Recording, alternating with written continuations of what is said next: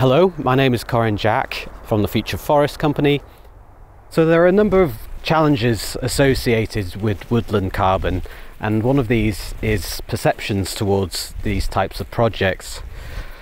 Some people might tend to think that these are very crudely done cash grabbing schemes, but in reality there's a lot of due diligence that goes into each of these projects, from getting planning permission to doing extensive surveying, including soil, archaeological and ecological, to make sure that we're not having any impact on the land and local communities.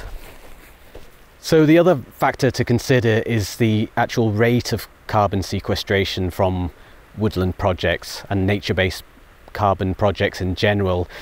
A lot of these take time and scalability, and it's not a quick and easy fix. It requires permanent land use change that doesn't come at the detriment to the land. So as important as nature-based carbon is, we also need to consider all other options as well for tackling climate change as a whole.